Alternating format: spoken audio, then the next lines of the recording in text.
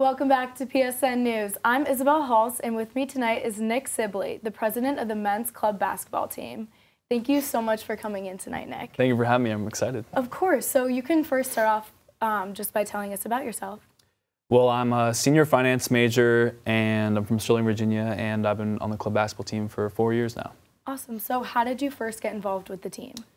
Well, in high school, I played sports all my life, so I really wanted something that I could find a way to keep playing sports in college, and I know it's harder to do, but just playing basketball at the intramural building and met some of the older guys and thought it was a great opportunity and went for it. So how did you first know you wanted to become the president of the club? Well, as a freshman, it's difficult for everyone. It was a culture shock for me, so being here, it was crazy, and I was lucky to have 3 great presidents before me, and I just thought that I want to do the same thing for the younger guys and go after the same opportunity. So also, how do you manage being a student, your personal life, and basketball? It's hard. It's definitely been a challenge, but I'd rather be busy than doing nothing, so I think it just makes me more well-rounded, and I enjoy it, so I have no complaints. So what does your schedule look like from like a week-to-week basis? For basketball, we have 2 practices a week, Monday and Wednesday, and then once the travel season picks up, which is usually more in the spring semester, we'll have a separate one for the travel guys on Thursday. Who would you say your biggest rival is? Well, I grew up not liking Michigan or Ohio State, and it's a little different for club basketball, but anyone local, like we don't like Pitt, I guess, Robert Morris, and James Madison's got the better of us the past 2 years, so I would say I really don't like them, but it just depends on the year. So how would you say the tryout process looks like?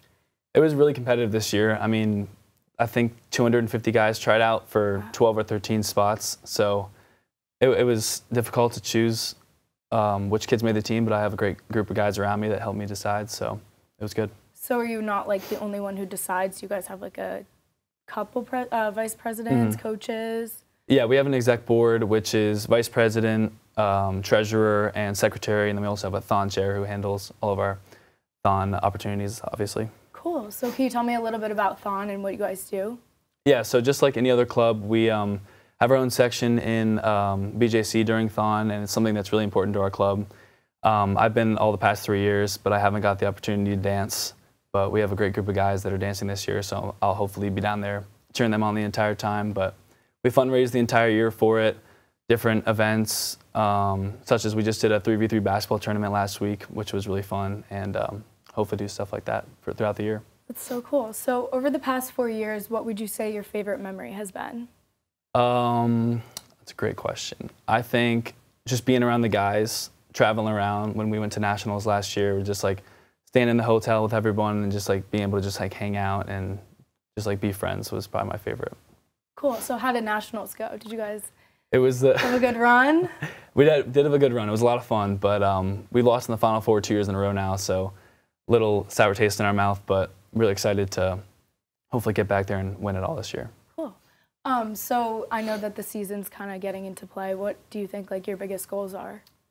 I think the number 1 biggest goal is national championship, obviously, so we're always chasing that and just trying to keep that in the back of our minds during practice.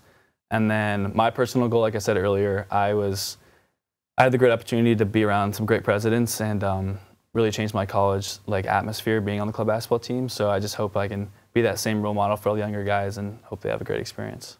Do any of the past presidents ever come back to practices or games to cheer you guys on? Yes, of course, which is I'm very thankful for. It was a great group of guys. So they always come back for like football weekends, and they'll come to practice and hang out with us, or they were at nationals last year. So hopefully we can get it back for an alumni game or something fun like that. That's awesome. So do you have any advice for any new students that want to join the club, or do you have any advice for them going into tryouts? It's difficult. A lot of the guys have been playing their entire life, so I guess just be yourself, and it's only a couple tryouts, so you're not going to change things too much as long as you just go out and have fun. And we're not looking for guys that just want to shoot the ball 100 times, but people that just want to be there and have fun and really enjoy the game. Awesome. Well, thank you so much for coming in tonight, Nick, and telling us more about club basketball. Now stick around, because coming up next, Nolan and Grace will have the latest news from across the nation.